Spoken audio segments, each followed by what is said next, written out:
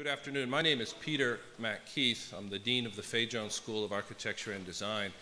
And I speak today, in the first place, on behalf of my predecessors in the deanship, Murray Smart, Dan Bennett, who is with us today, Jeff Shannon, who joins us from afar in Fayetteville, Ethel Goodstein-Murphy, who is also with us today. The Rome Center, the Rome programs, began with, in a sense, an idea hatched between Murray Smart and Davide Vitali that was then furthered by Dan Bennett, sustained by Jeff Shannon and Ethel Goodstein-Murphy, and to which I've been very privileged to join in these last 5 years. The Rome Center, the Rome programs are essential to the Jone School, essential to its identity, but as we now know, the Rome Center and the Rome programs have achieved what I think is an even better, larger, more expanded set of purposes and programs, expanding across the University of Arkansas and its many departments and disciplines, but also across schools in the Southeast and the Northeast as well, and with many partners, as we know, here in Italy and across Europe. This is, I think, a superb achievement that began with a very simple conversation between Davide and then Dean Murray Smart. It's interesting to me that the global studies students made a presentation that suggested that global studies is the study of the interconnectedness of peoples, cultures, languages, geographies, economies, and technologies, because I could make the same argument for architecture.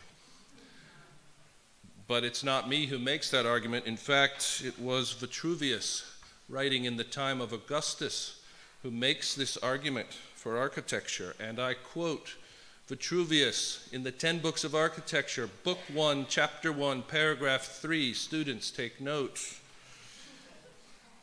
Let the architect be educated, skillful with the pencil, instructed in geometry, know much history, have followed the philosophers with attention, understand music, have some knowledge of medicine, know the opinions of the jurists, and be acquainted with astronomy and the theory of the heavens. Perhaps that is actually what all citizens and certainly all educated people could aspire to. This is why being here at the Rome Center is so important to our students, and certainly to what we do as a university, what we all do as educators, and what we all do in all our universities. But here too, history has its precedents. We are privileged to be here in Rome as universities because of the example that was set in 1894 by the founding of the American Academy of Rome. We are privileged today to welcome the 23rd director of the American Academy of Rome, Dr. Jone Oxendorf, who has been in that position since July of 2017. Jone is, together with Mark Robbins, a good friend to the university. I know a good friend to the interests of the Rome Center here. He is himself an exemplar of what Vitruvius described, also what our global students describe as their calling in the world.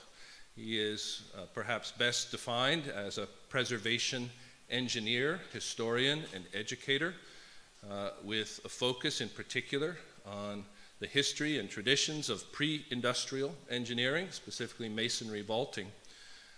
But obviously in his role as director of the American Academy, this expands exponentially to include so many from so many departments and disciplines. Jone is remarkably accomplished. He is a chaired professor of architecture and engineering at the Massachusetts Institute of Technology. He's a 2008 Rome Fellow himself. Also in that same year, I'm not quite sure on the timing, what preceded what or what led to what, Jone was also designated a 2008 MacArthur Fellow for his accomplishments and his research in his examinations and explorations of pre-industrial engineering traditions. He's a member of the Design Futures Council and is here today, I know, to speak to us about lessons from Rome, learning from Rome, but in fact, I know is joined by all who have participated in the American Academy over these many years. And in that regard, too, I would simply want to designate that for Arkansas, that relationship with the American Academy begins with James Lambeth in 1979, our own Faye Jones in 1980, and continues to this very day with the recent membership of Kim Sexton over the winter holiday, our professor of architectural history, and currently our own Marlon Blackwell, who serves as a visiting fellow. But with that, we welcome John Oxendorf here. John, the podium is yours. Thanks very much.